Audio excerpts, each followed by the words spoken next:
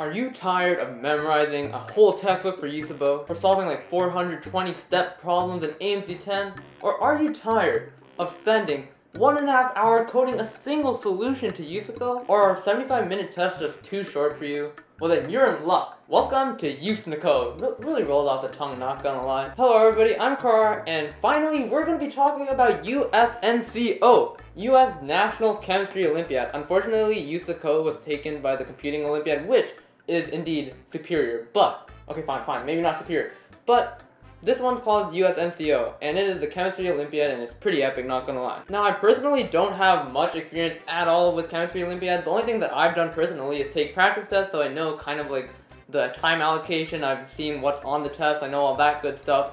But in terms of actually taking the Olympiad at the actual time and actually like qualifying in it, no experience, none whatsoever. But thankfully for you guys, I got a lot of good information from my friends who did go to like high honors and regionals, which is pretty good, top 150, and he gave me a lot of good information. So I'm gonna dump it on you guys. You guys ready for this? Yes, you are. Let's do it. So first off, how does this thingamajig work? Well, I was confused about this in the beginning because like it's like completely different from all the other Olympiads. It isn't just take an exam, you qualify based off your score. It's kind of more complicated than that. So let me break it down for you guys. First round, 60 questions, all multiple choice, 110 minutes. So don't worry, it's like a lot of time, 110 minutes. And basically this is like the open exam, and this is gonna pit you against other people in your school. So basically once you've taken this exam, your school nominates the top 2 scorers to go to regionals. However, you need to meet a certain regional cutoff in order to go to regionals. So even if you're like the top of your school but your score is just not good enough, you might not go to regionals. So it's a combination of 2 things. You need to be top 2 and you have to be above the cutoff. So it's a lot harder than other Olympiads, depending on like how competitive your school is. So basically, this first exam covers a lot of things that are basic chemistry knowledge. So that's basically like all your AP Chem, pre-AP Chem. Like honestly, pre-AP Chem is completely fine. So like in my school, there's like honors chemistry. And basically, that covers like all the basic chem you need to know for Chem Olympiad. Like, I've taken a semester of AP Chem, and it hadn't really covered anything new that would be on this test. So just to make that a little bit more specific, first, there's like stoichiometry and chemical reactions. That's like obvious. You have to know how to do that. And you have to do it like decently fast. Not super fast because you have 110 minutes, but yeah, you need to know stoichiometry and chemical equations. Then there's equilibrium, of course, solubility, kinetics, what else? Well, yeah, that's like all the AP Chem, well, okay, just know all your AP Chem stuff, know all your pre-AP Chem stuff, and you should be good. Now, the additional stuff that I did not know that weren't covered in Honors Chem for me are the following. You got Organic Chem and you got ELECTROCHEM, which are the 2 main things that I had no idea how to do. What I basically did is I took the AP Chem textbook that my school gave me and I looked at the ELECTROCHEM chapter. I just read through that like a couple times. I did all the problems or whatever. And that's how I got better at ELECTROCHEM, and then I did, like worked on the mock tests and like worked on the problems in that. For Organic Chem is kind of a bit harder, but like you could like search it up online. There should be like a basic like rundown of Organic Chem. You don't have to know that much. Really, all you have to do is you have to know some basic vocab. You have to know some very basic like compounds like esters, ethers, like carboxylic acids, functional groups, that kind of thing. But other than that, it's not really that much Organic Chem. So basically just like a section of like 5 questions at the end that's Organic Chem, and then the rest is just like mixed up.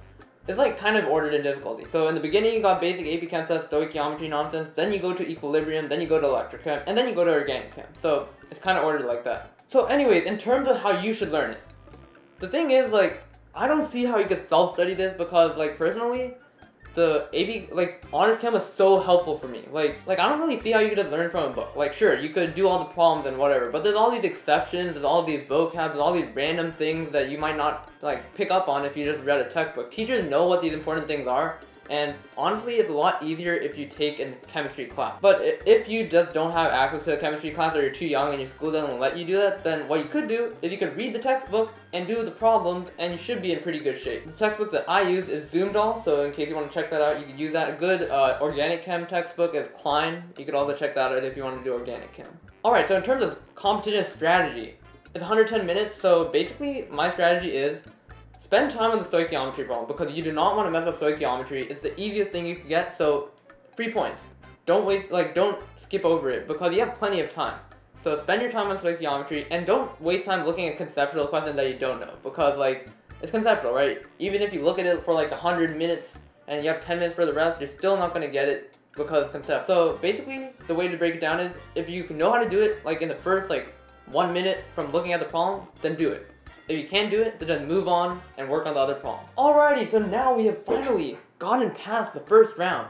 And the second round is the cool part, because that's where you get recognition. Alright, so basically what my friend told me is that getting to the second round really isn't that, like, important. Like, 1,000 people make it is not, like, super prestigious or anything, but there are a lot of recognitions for it. Basically, there's 3 recognitions. First, you get high honors, that's top 50. Next is, honors is 150. High honors is the top 50, and then camp is the top 20. So basically, if you want to do Chem Olympiad, you have to be able to make top 150 to get like good recognition. So think about whether or not you want to like try that hard in order to get top 150, but like, yeah, that's what you're aiming for. So how does the second round work? Well, it's a little bit more complicated than the first round. There's 3 parts, 3 whole parts, what the heck? Well, anyways, the first part is multiple choice, just like the first one, except it's longer, and it's like a lot harder.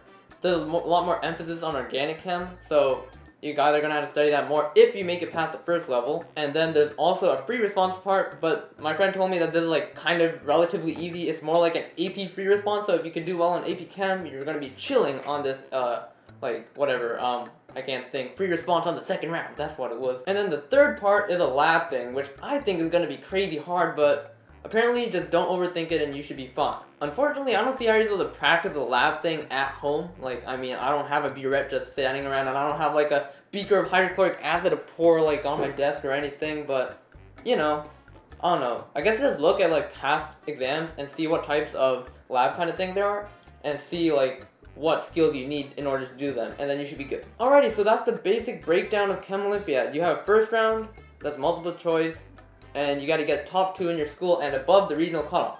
Then, you move on to the next level. That has 3 parts. You got the first, second, and third part. Bruh, I'm trolling. Multiple choice, free response, and lab. And then, if you do top 150, you get high honors. Honors. If you get top 50, you get honors. And if you get top 20, you get camp. So, in terms of concrete steps, first, learn basic chem. Either do this through honors chem, pre-AP chem, whatever you guys call it. And then, after you do that, then learn the additional stuff. Basically, that is electrochem and organic chem. So in order to do that, just look at the additional chapters in your book and you should be fine. And then last but not least, make sure you take mock exams, because like a lot of the questions are really similar. Like I looked at like 5 years worth of practice exams, and the problems are literally exactly the same. So there's basically like 50 problems that have like the same format, and then like there's 10 problems that are just like random trivia and stuff. So if you're able to just do a bunch of mock exams, see what you did wrong, read up on what you did wrong, then you're like set. That's already like a 50. Then just reading the textbook and like just internalizing random stuff is gonna get you the other 10 points. And honestly, like the cutoff is around 50 every time. So if you're able to do really well on like the mechanical parts and on the parts that show up often, then you should be chilling. So that's basically all I got for Chemistry Olympiad. Like, honestly, I don't know why I didn't do it last year. Like, I feel like I could have done decently well, considering that a lot of it is covered in honors chem, but I think it's a good thing to do. Like, as long as you've taken the chem class before, it seems like something where you could apply your knowledge and all that good stuff. Of course, it's going to be a lot harder than other competitions if you're an underclassman, because you're competing with the upperclassmen from your own school, so that's already at a disadvantage, but you guys should try it out. It's pretty epic. Alrighty, thank you guys for watching. I hope you guys found this helpful. If you guys want more like videos about random Olympiads, I know that like a lot of you guys were asking for this one and I wasn't able to get it because I didn't have much information, but now I do. So just let me know, and then like if I get the information, I can always make the video later. Alrighty, as always, if you enjoyed the video, leave a like and subscribe for more. Thank you guys for watching again, and see you guys next time.